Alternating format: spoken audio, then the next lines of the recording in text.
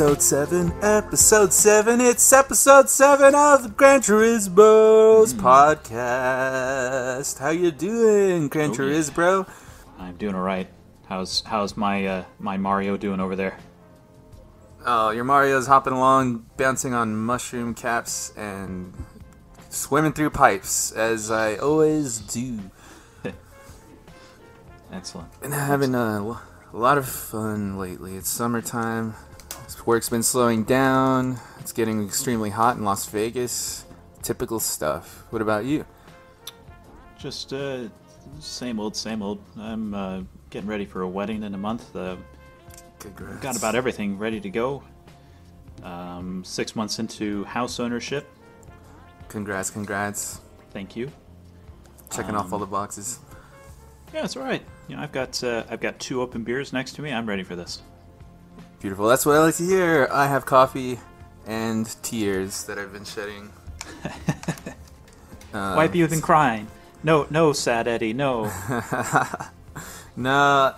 Well, first part, it's not really sad news, but unfortunately North America is the 4th out of the 3 top manufacturers. Or it's 4 out of 5 in terms of global manufacturer battle that's been going down.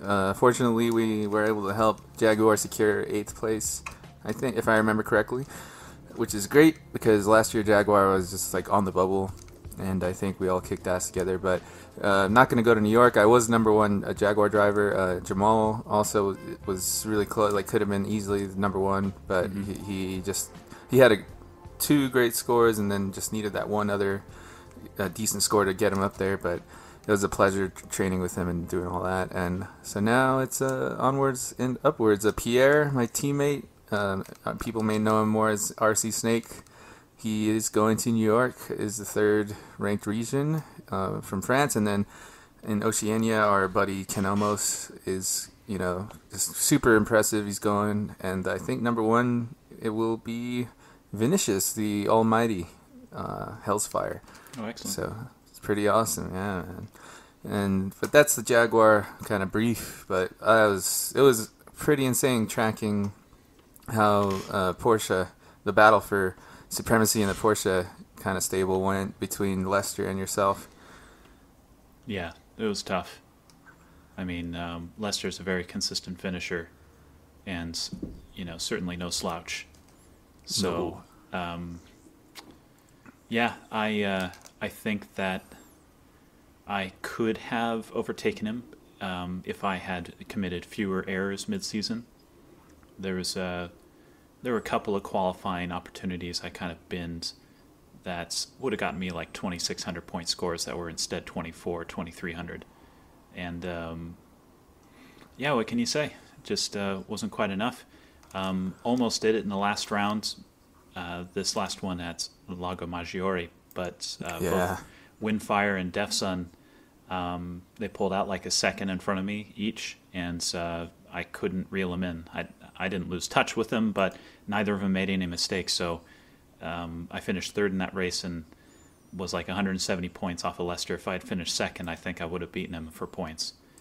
That's the way it goes, So close, man. And that was such a fun battle to watch, though. I really appreciated you guys taking that race to the very last possible slot and kind of duking it out for honorary sort of, because there was stuff at stake in the second to last round, but the last one was just pretty much, by then you couldn't have beaten him, right? So it was just kind of like having a slap fight for pretty much bragging rights, which was fun. It was cool to watch. It was cool. Shot myself in the foot with a penalty midway through the race. Luckily, it was only a 0.5. I was right behind you guys the whole time. If you, it was an insane battle. I highly recommend checking out Tristan's Onboard Roadbeef on YouTube. It's ROADBEEEEEEF. No, there's just 2 E's and then an F. Roadbeef. He has a really good onboard of that battle. I'm a long stick of man meat. That's why there's so many E's in beef. Tender, juicy, and ready for the... let's keep PG-13 today. So, yeah, I had a pretty Man, to be honest, I'll have to say here, I only practiced like 45 minutes before slot one, and I got a 53.9 in qualifying, and it made me really happy because I was like, wow, the Jag has pace with these new physics. these Ridiculous physics. these ridiculous physics that Defson really hates, and I think it's because he came from Forza. He got away from Forza, came in the GT. He liked the community. The physics were good and all that, refreshing a little bit and a little more difficult than Forza. And then we're back to like a Forza kind of feel, which is weird, understeery, kind of on rails feeling somewhat when it comes to putting the power down. But when the tires wear, it does kind of go. The snap oversteer is definitely a thing. Totally. It feels like the cars have very soft sway bars now. Like once you get that oversteer with the worn tires, the car does not want to come back like it used to. If you fed in a little opposite lock and a little bit of throttle to push the weight to the back, instead of straightening out, instead it just kind of stays in the slide. It's too early for me to say if it's more realistic or not, but I'm leaning towards not. Right. Yeah. I had a big drift moment going into that. So this is Maggiore. We're talking about the last round of the manufacturer series. And I'm sorry if all we talk about is manufacturer, but it really is this year the only possibility for people like us to get in. Not people like us. You know what? We're better than that, but we just don't want to do nations because it's really tough. There's only 2 slots per nation, and you have to be top 5, and it's just like, ugh. So I'd rather give it more of a focused go at manufacturer. So that's why we're only talking manufacturer. And it's a lot of fun. I found it last year I didn't do it at all, hardly. Mm-hmm. But this year I'm all about it, and I think it's super fun. So yeah. Well, last year we had, what was it, like 10 Americans or USA residents were allowed, and now it's like 3 or something. Yeah. It's a lot fewer.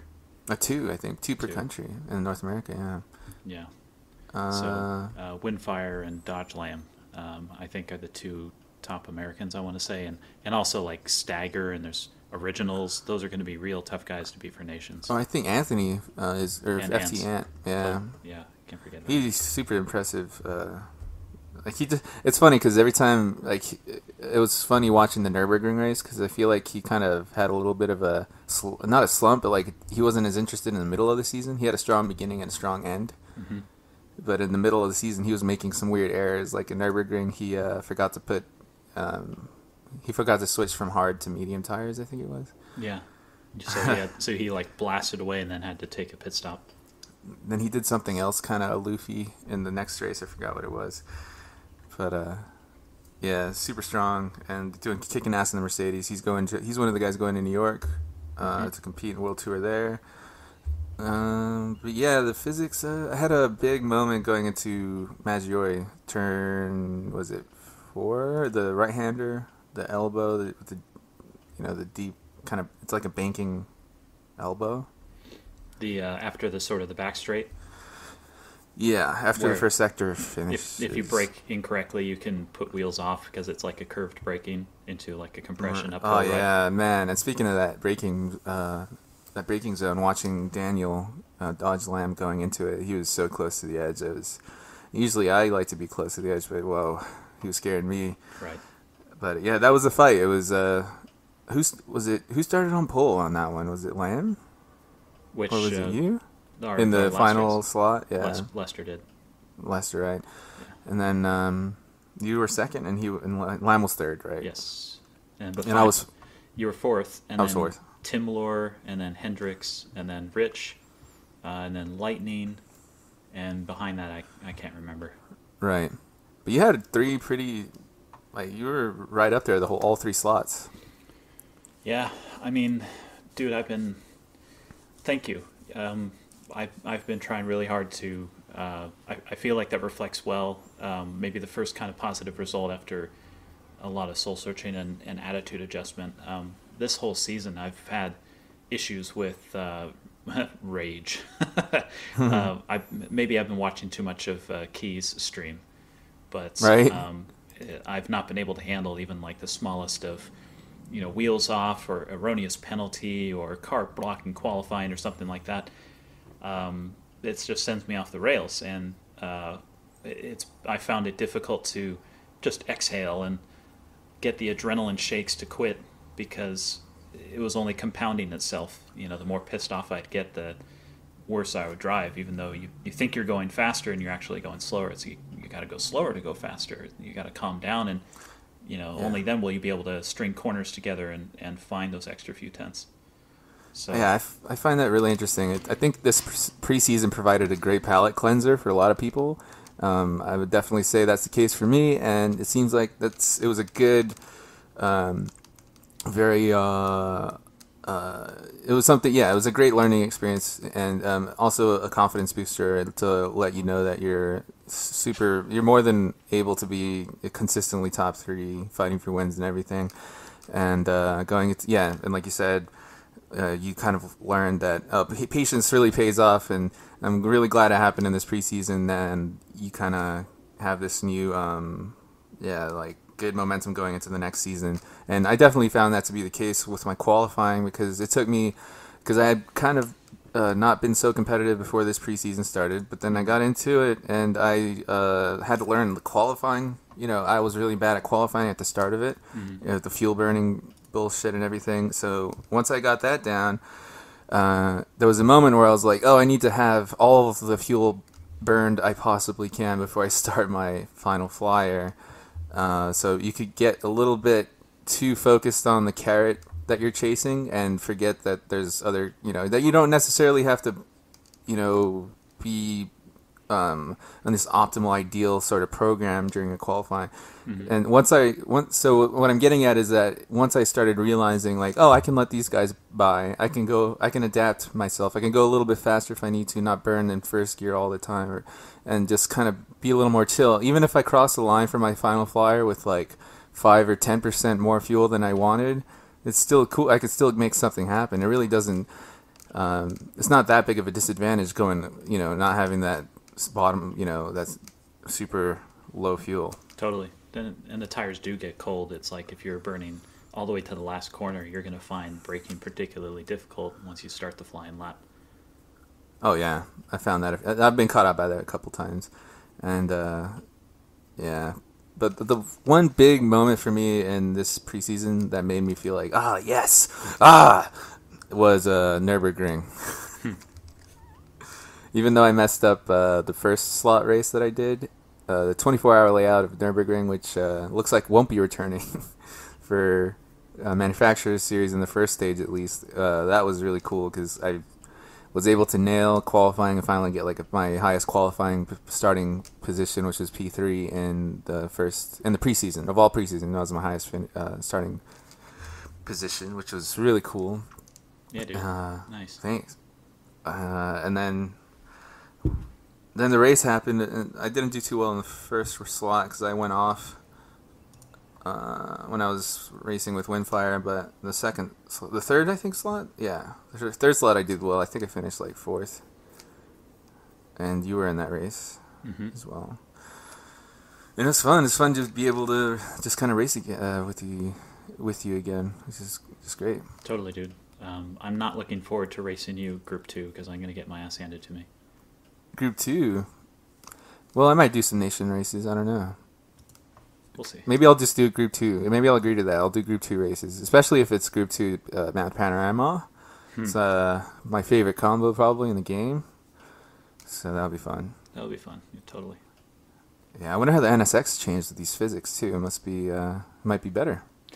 On new tires, I'm sure it's great. On new tires in practice mode. That's the other difference because it's so funny now. The MR cars are really good in free practice or no tire wear mode, but they just fall apart. And to be honest, they didn't fall apart. The audio was tragic, but other MRs, I feel like people were hyping up this tragic tire wear on the Beetle and stuff, but they did fine. And the Porsche, I think it fared better, and it seemed like it was pretty handy. I mean, I think pre-update it would have dominated Maggiore a little more. I think so, yeah. But now I feel like it's just kind of been brought back into the fold in certain tracks where it previously would have dominated. It was a car that had its advantage in that at turn-in you could chuck it in super hard and lean on the rear tire to make a sharper radius than other cars were usually able to do. So you'd get like this early acceleration, big run down the straightaway, and that's how you would dominate, even though its top speed's not that high. But now this tire and physics update has mandated a change in driving technique, so you can't chuck it in because the rear will just get melted, and 2 laps in, your softs will be gone. Instead, you have to brake earlier, steer in earlier and smoother, and put the weight on the outside front first, and then introduce load to the rear about mid-corner, and then the rears can handle some load. But then it's like you get on the throttle, and the 911's previous characteristic would be, okay, you can balance it on the throttle like it has a stiff sway bar, and use the steering and throttle to just kind of modulate how much oversteer you want. Now when you get on the throttle, if it's not already in a slide, it will refuse to kick out under power. So it's strange. It's very strange to adapt to. Yeah, and I noticed in being behind you guys, coming out of turn 3, the right-hander, Mm-hmm. you guys would launch on me no matter what, whether it was new tires or worn tires. And I don't know if it could have been driver error in a sense, but I was looking at the replay and I was like, no, that car is just better under acceleration. But which was interesting to note because the Jag was really good under acceleration previous to this update, and now it seems like it's just okay. Like it kind of lost a little bit there, which is a shame, but it's still pretty good, and still has pretty good straight line speed and all that. It's just where it did lose, kind of where it lost them out the most with the update was it seems like the high speed cornering is a little bit worse. Mm-hmm. So. Mm-hmm. Well, do you think a BOP change is coming? Yeah, that's the big speculation. The BOP, it's almost BOP it time, I think. Bop it, twist it, turn it, kill it, tires, dead, always, no matter what I do. Melt it, punt it, send it. Oh my god.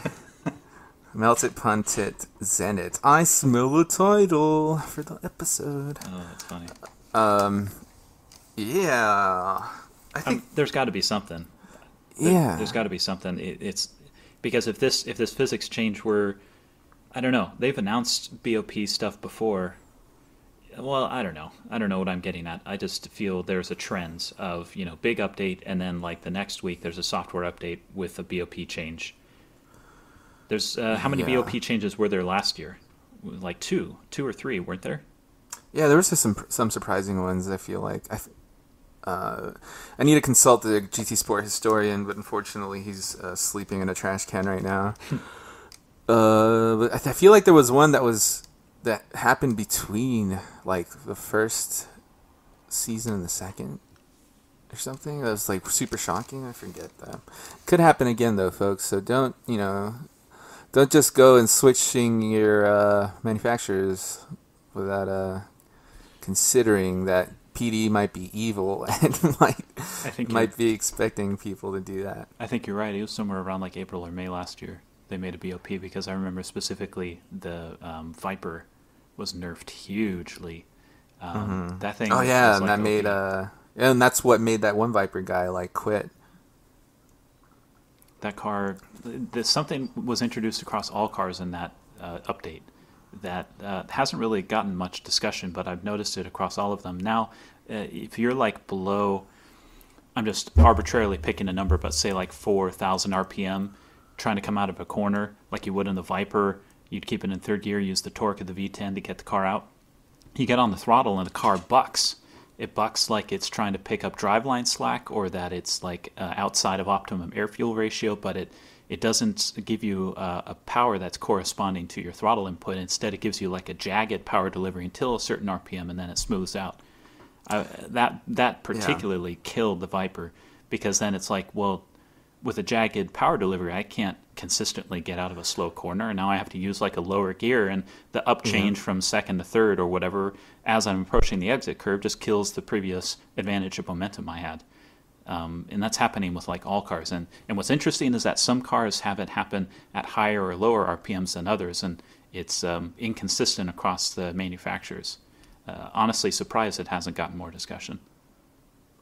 Yeah, and I feel like that's a symptom of the whole problem with the default tunes not being very good.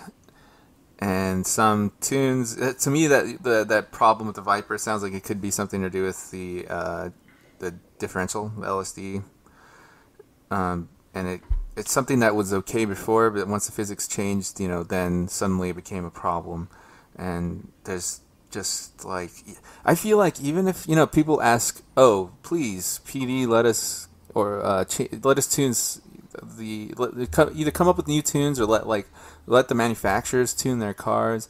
I think that even if you allowed only limited slip differential tuning, that it would make a world of a difference for all these cars. I agree. That would certainly be like having just one aspect unlocked for tuning. Whatever it is would be great. If it's like a rear wing or sway bar adjustment, or as you suggest, differential, because differentials can wildly affect the way the car handles based on preload and ramp angles and all that stuff. Mid corner, yeah. And you could find a big advantage, say like corner entry with a loose diff, that you'd then be compromised on the exit with a loose diff. But if you have a solid diff, then it's like you're going to have the nice stability, but the car's not going to want to turn in slow corners. It could be a interesting give and take. I think that it's a good point that you raise, that that customizability would be maybe the best way for manufacturers if they're going to, there's been talk of them supplying personnel to assist the drivers with engineering and setting up their cars. It might be, in my opinion, too early of days to do that, only because we still have a game that doesn't even have tire pressures. So yeah.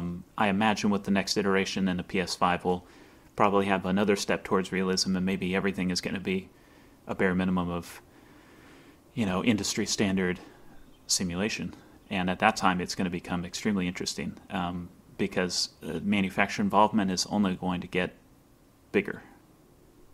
Yeah, I believe so. And I think that would be a really interesting headline for a lot of positive attention to be brought to GT Sport as a serious kind of racing platform, because you can only imagine it now. But like Autosport, they've been covering esports, they've been covering like iRacing at GT Sport events and so on.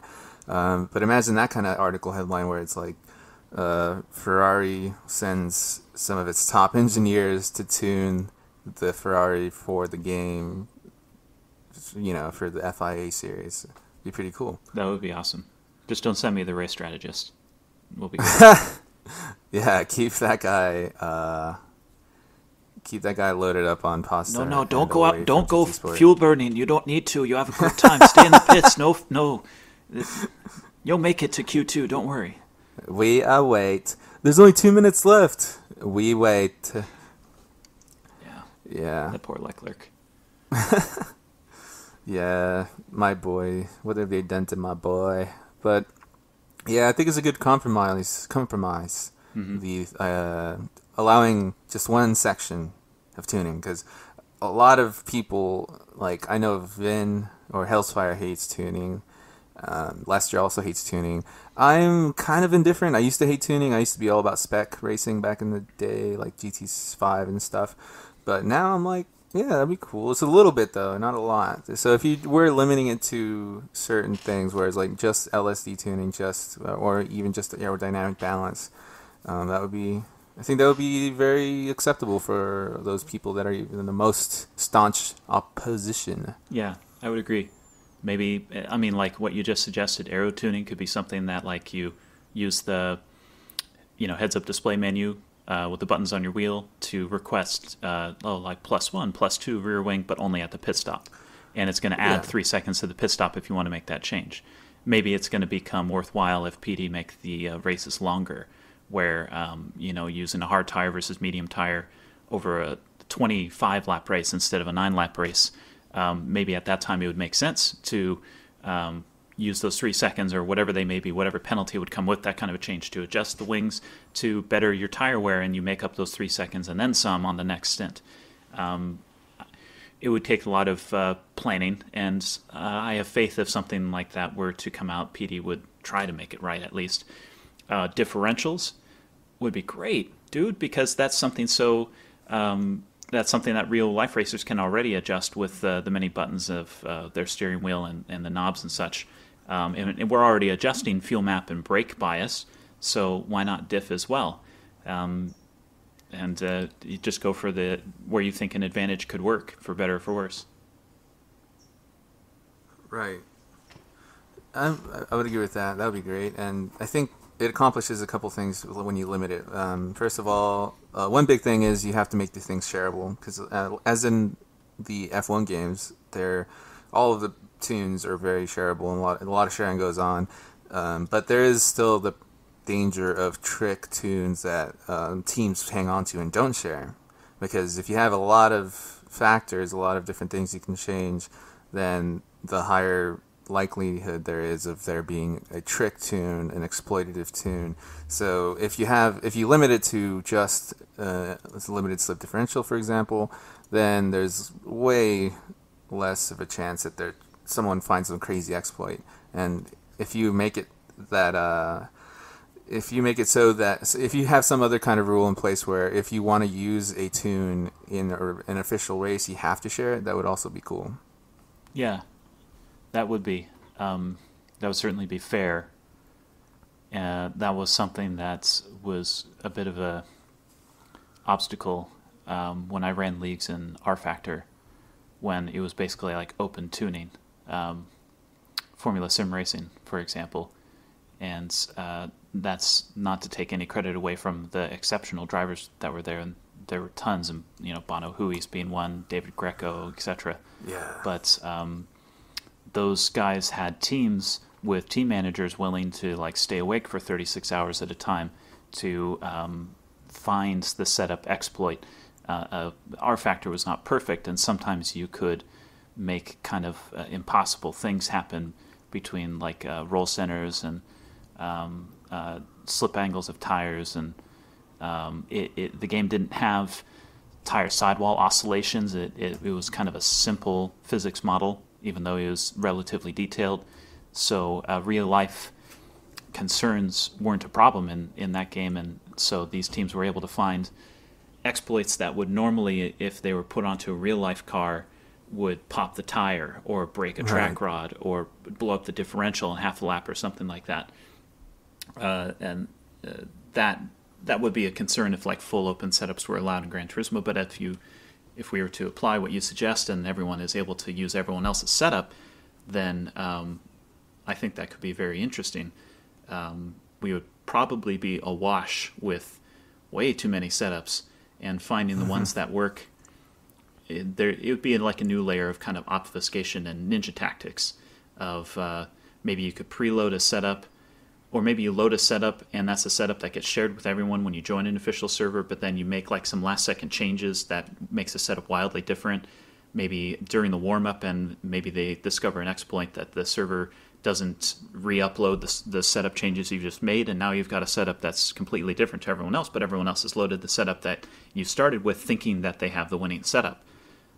So a new universe would be kind of open with that, and hopefully not like a universe of complaints, because that with that sort of update, there's always going to be an oversight in programming somewhere, and that means that before a fix is implemented, there's going to be weeks, possibly, or months of people exploiting that before it gets fixed.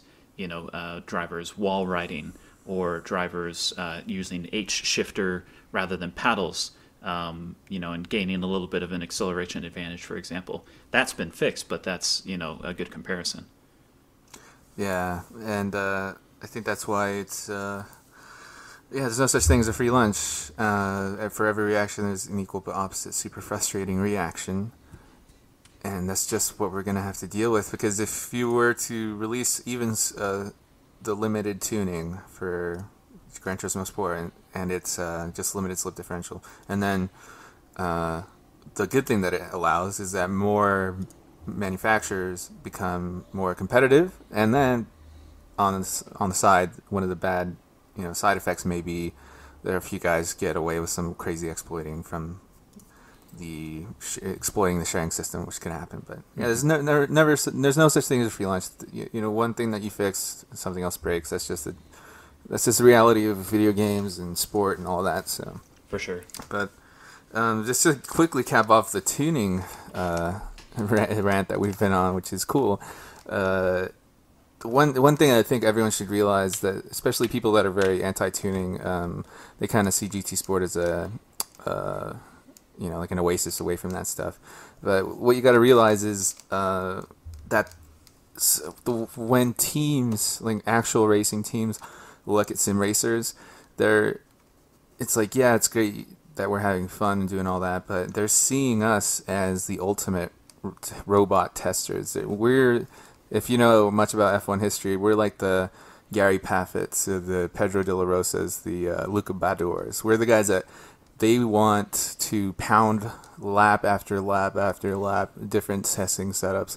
And that's one of the things that they look for and appreciate the most in sim racers and drivers, is how good you are at identifying, feeling, how sensitive you are to setup changes, and identifying what works versus what doesn't. Mm-hmm.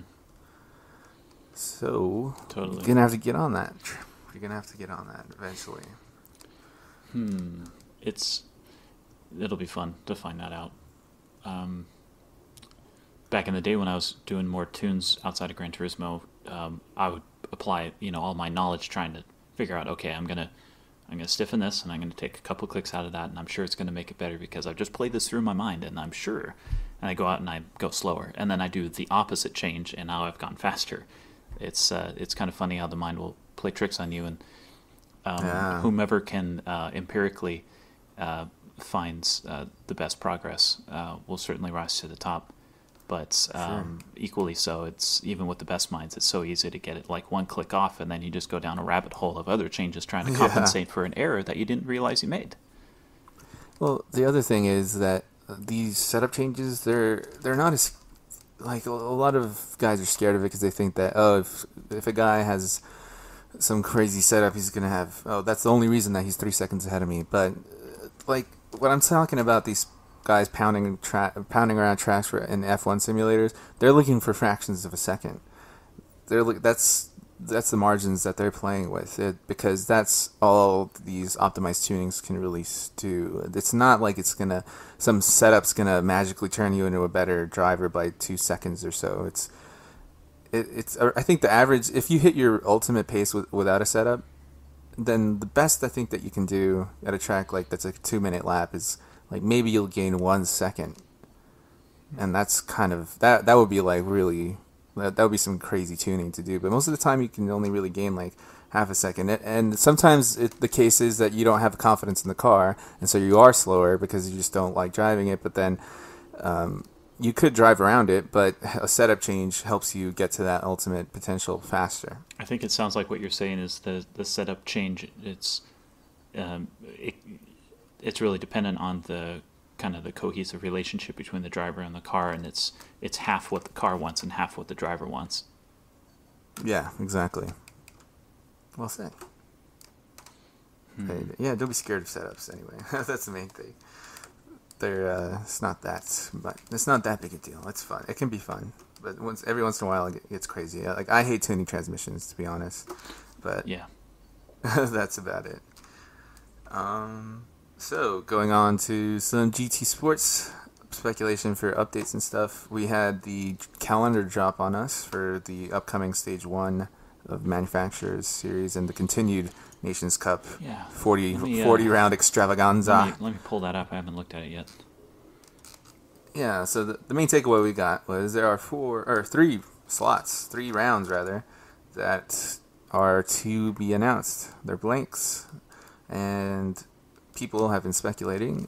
People have pulled up leaked images from a Gran Turismo Sport behind-the-scenes tour, and that included a 3D model of Silverstone. Mm-hmm.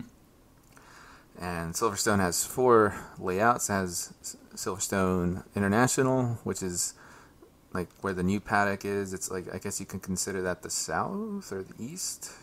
side, and then there's National, which has the old paddock, the old F1 where they used to start the race from, and then you have the big GP circuit, and then you have Stowe, which is a small infield circuit on the international side. But what we're speculating on is if you take out your schedules there, you can find them on the Gran Turismo Sport or GranTurismo.com website, under the sports section, sport mode section, and manufacturer series, and you go to the calendar or coming schedule. Round 5 is the one that doesn't have it doesn't have a track there at all. And one thing that Hellsfire pointed out is, PD likes to always kind of have they like to have a race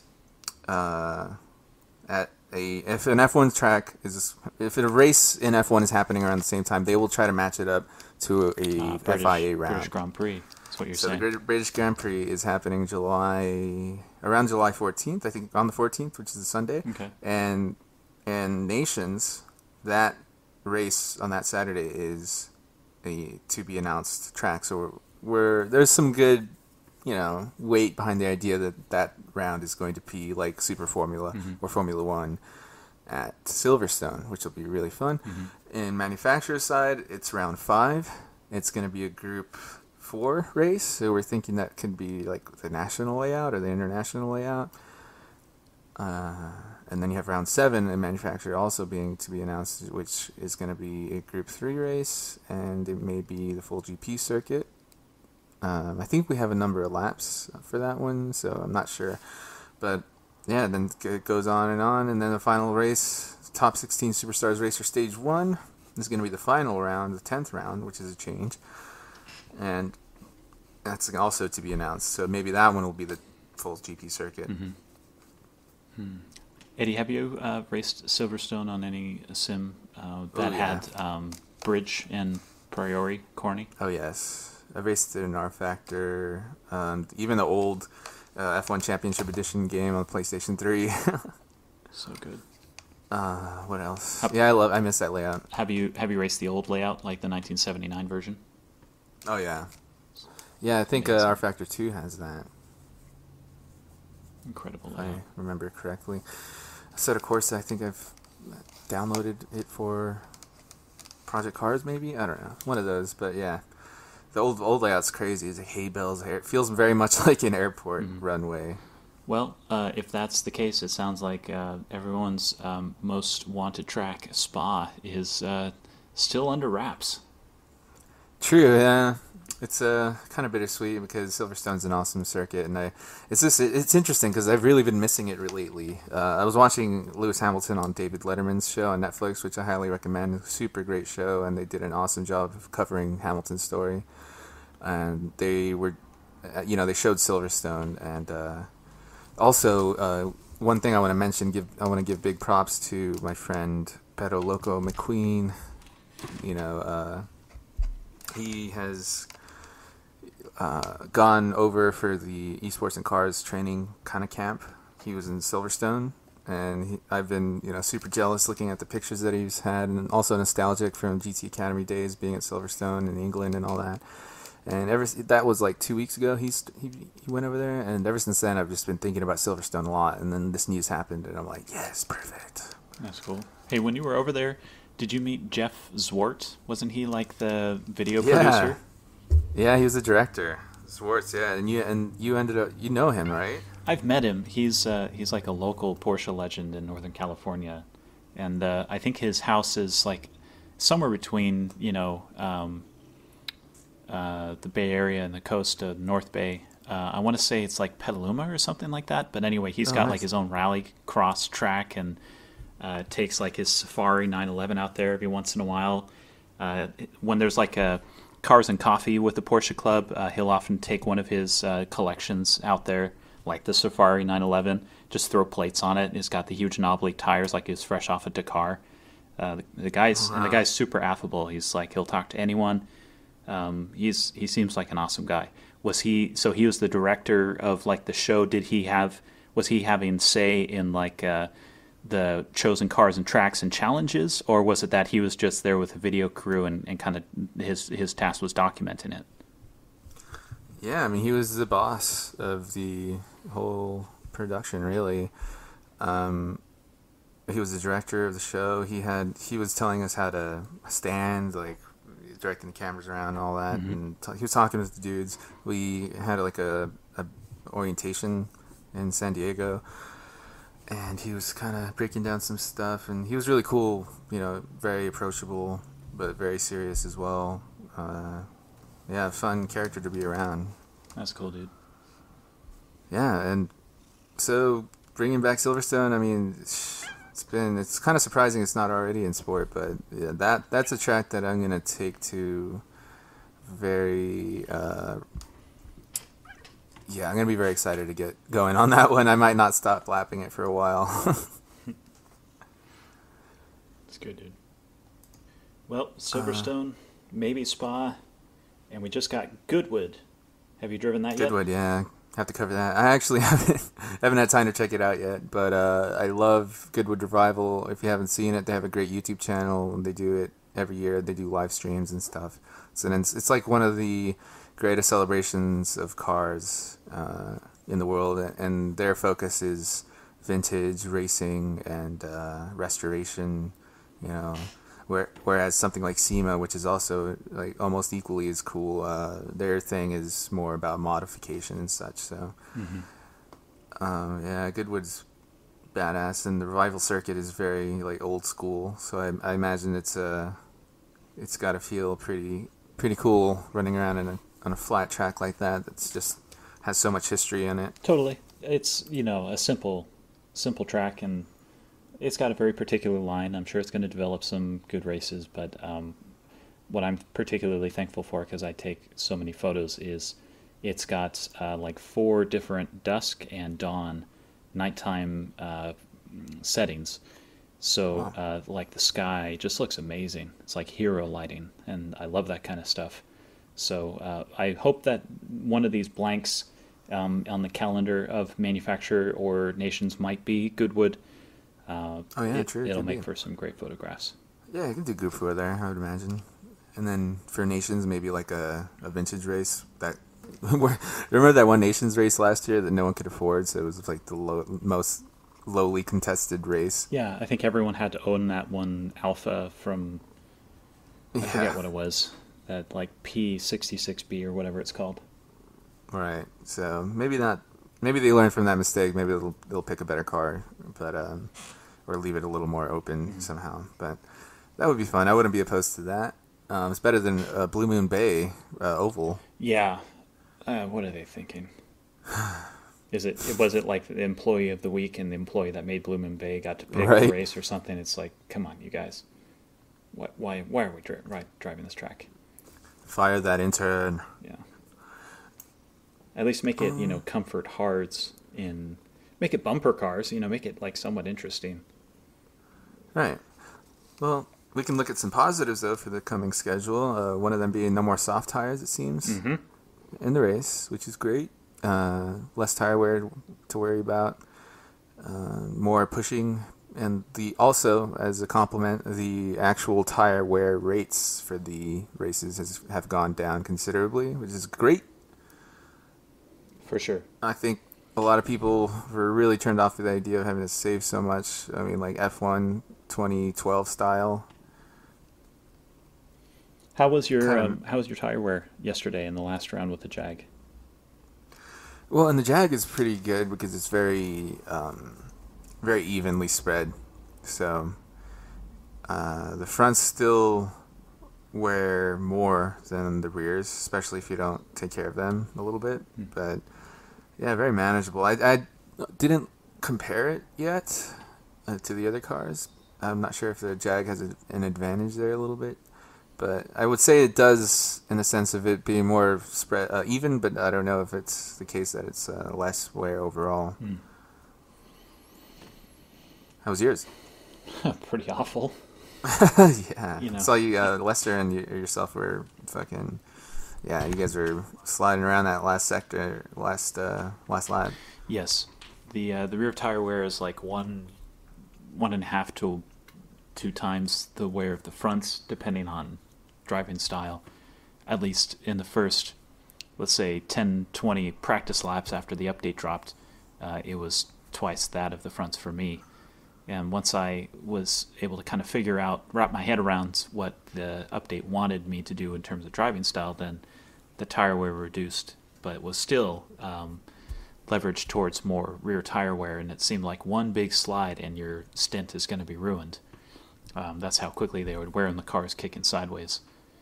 So it took really careful driving to maximize. And yeah, by the last half of the last lap, like we were both just slip sliding around because the rear tires were, once they get below, 1/3 remaining tread life, they just melt off.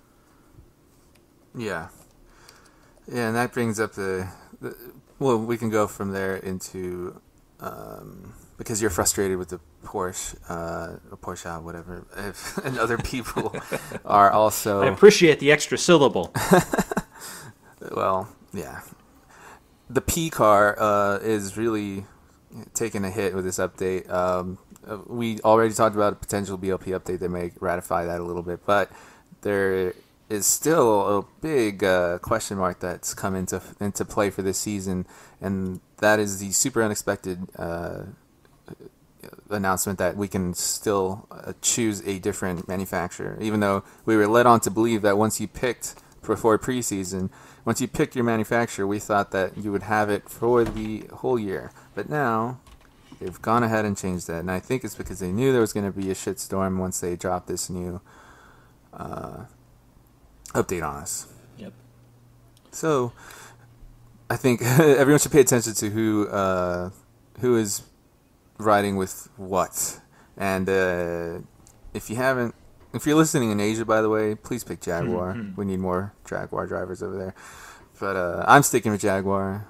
What about you? I'm probably going to stay with Porsche. Just too much of a personal affinity. But I'm not going to choose for sure until maybe like the day before the first race of the next season, in case there's going to be a BOP change update, because that's happened before.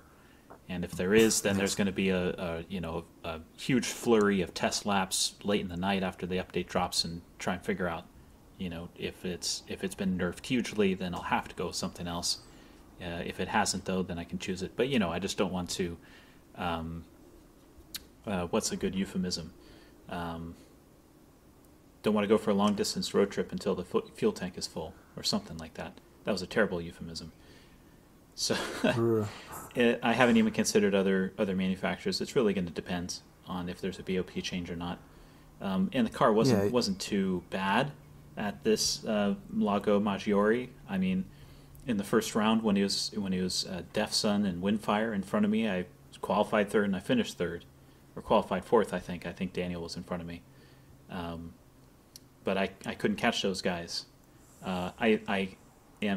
I'm hesitant to blame the physics change for me not being able to catch them, and to say it's a nerf on the Porsche, because we've all had to adapt our driving styles accordingly, because it's like every car just feels wildly different. I think it's likelier that those guys were just simply better than I, because they've been on, Windfire and Def Sun in particular have been like on an unbeatable streak. So, yeah, likely I'll stay with Porsche. We'll see. Time will tell. Another big consideration is we still haven't had a Group 4 race. So I think the Group 4 car that came in is still going to be pretty strong. Yeah, pretty likely. So there's always that. Because every once in a while I fall into that mental trap where I'm like, I forgot. I start thinking like that the manufacturer series is Group 3 only. I treat it like that in my head, but then I'm like, oh no, there's a whole other half to this series, and it's Group 4. You have to remember that. I mean, you could put it this way: you could even only do Group 4 races if you wanted to, and still probably do super well. Mm-hmm. I have a feeling that's one. Go ahead. I was just saying, that's one of the advantages of this style of championship. Yeah. I have a feeling the Cayman's going to be amazing. If tire wear has been increased for mid-engine rear-wheel drive cars. The Cayman was typically wearing out its front tires first, even though it handles similarly to the 911 with, the ridiculous amount of camber and toe on the rear, so that you chuck it in and you can count on the rear gripping but simultaneously allowing you a big, rotational radius. And that pliability is probably going to remain, and maybe the tire wear is going to be even. But that's all just purely hypothetical. I have not done any testing, and in light of this discussion, should probably test that thing a lot. Yeah. I think that's something. I think it'll be a pleasant surprise. I haven't even tried the Group 4 Jaguar yet. Don't know how that one's going to do. But I am looking forward to the Group 4 races in the first stage of the Manufacturer Series being more fast. Because that car, it does well on tracks like Monza and stuff. It has 7 gears. Wow. A whole 7. Hey, dude, so do you know anything about... we got the next World Tour is going to be New York City. Has it been announced where that's going to be in particular? Is it going to be like Madison Square Gardens or something? Well, they have used... I think they used the old MTV studios before. There's a precedent there. And when I say they, I mean GT Academy. I think, I'm pretty sure that's where it was. We could ask Rich. Look out for Rich Castro on a future episode of the Gran Turismo Bros podcast. We're going to... Is he going to be Peach or Toad? Yeah, that's a big question. We really have to deliberate or Bowser. On that, We got to have a Bowser on at some point. That's true. He'd be a really good Bowser. He has some big clenchers on him. So. Or we could invite... Let's get Zenit on. I would love to have Zenit on. Let's get, the arch nemesis into the lion's den, and let's see if he can play ball. I bet he could. I have a feeling that guy can probably lob, the insults back and forth. We'll have a little friendly game of ping pong jibes. Well, I'm a black belt in verbal Tai Chi, so you better watch out. Black belt in verbal Tai Chi. Tai Chi is for relaxation, not self-defense. You know that, right? What? You're right. I can talk him down like no other, though. Excellent. Yeah. We're just looking forward to that. We're going to have more and more people joining us for the podcast in the future episodes, which will be fun. But why did I bring him up? What were we just talking about? Rich. We were talking about Rich and Bowser and... right. What was before? Right before. Something about... I'm guessing... I think it was related to Gran Turismo, but don't take my word on that. Yeah. Oh, I think you're right. You know what? And it was New York... he was on GT Academy in 14? I forget which year. They went to New York in that year, and Monticello racetrack, which is cool. And they had their nerd off. The actual driving portion was in Monticello, and the racing Gran Turismo section was in New York's MTV studios. The old ones, the ones where like Total Request Live happened. If you don't know what that is, stop listening to the show. It's only for older gentlemen. I don't know what you're doing listening to us old guys. Just kidding. But so that's the studio. That's like overlooking Times Square, isn't it? Yeah, I think it's like a space that's pretty easy to rent out these days, and it's a mixed use kind of space. Gotcha. So they might do it there. I don't know. Interesting. Well, that'd be cool. Maybe. Or they might have them all race out in the open in Times Square and get shit thrown at them. You never know. It's quite possible. All I know is that they'll probably have, if we go by the pattern that's been set previously, they'll be picked up in some cool cars. Gran Turismo used to have a New York City layout. I wonder if there's a chance it might return. Oh my God, you're making me so anxious because I would love a true city circuit like that. That would be awesome. But. Yeah, New York should be really fun to see. There's going to be a lot of interesting guys there and such, so we'll see how it goes. I have a question for you about manufacturer change. So we found out late last night that we can change manufacturer for this next season. This last season was quote-unquote the preseason, and so what I'm wondering is we've got this season to determine who goes to Austria, I think, and then a season following that to determine who goes to Tokyo. And then the winners Yes. of New York City, Austria, and Tokyo go to the World Tour, along with the Paris. Weren't there qualifiers in Paris? Aren't a few of those guys going to the World Final? I believe so. We've covered this in the previous episode, but it was a while ago. Yes. Or not the previous. Was it the previous? Yes, it was. I think so. It was in March, Yeah. and I kind of forgot, but I think it's something like that. Yes. Okay.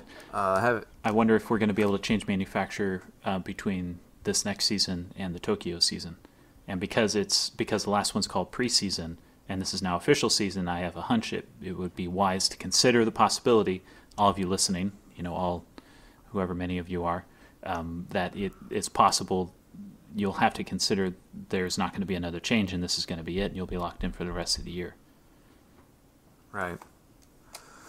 Yeah, we're recording this on June 2nd, 2019. So just to give you context there, but yeah, that might be the case. There's just it's unpredictable, and it's kind of a shame, Mm-hmm. You just don't know what's going to hit you when it comes to making alliances and putting your roots down in these Gran Turismo events. So stay on your toes. That's all we can say. For sure. Oh, yes. But yeah, Germany's coming up soon. That's going to be on the German World Tour at Nürburgring, June 21st. It's right around the corner. That's going to be happening during the round 7. Oh, round 8. Yeah. June 21st or July 21st? June. This month, yeah. Well, that's not round 8. That'd be like round 3. For manufacturer, it's round 8. Oh, sorry, round 4. There we go. Wait, they're skipping a week. Yeah. I'm sorry. Fortunately, I'm so lucky. Gran Turismo have married. nothing scheduled for the 2 weeks surrounding my wedding. Thank you. Thank you guys so much. Just thank you. Really appreciate the bone time. I thought this was PG-13. I'm talking about like dog bones, 'cause Yes. That fake dog that you Minecraft. You kill an archer skeleton, you get a couple of bones. Exactly. But yeah, I just realized that. Wow, there's a big gap between June. Are you still laughing about bones? Maybe. Get your mind out of the gutter. Okay, so round 2 is on the Wednesday, June 12th. Then round 3 is the 15th.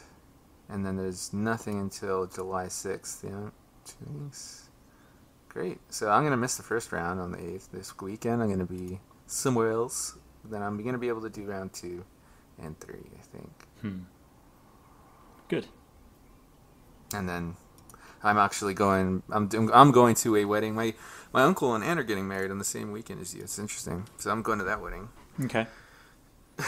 Sorry. It's all right. It was a tough choice. Nah. Well, you're going to be up here soon for IndyCar at Laguna Seca, right? Yes, I am. There's no way I'm going to miss that. So, and I know you may be off in a way, but we'll see how everything settles when it comes down at that time. We'll find a way.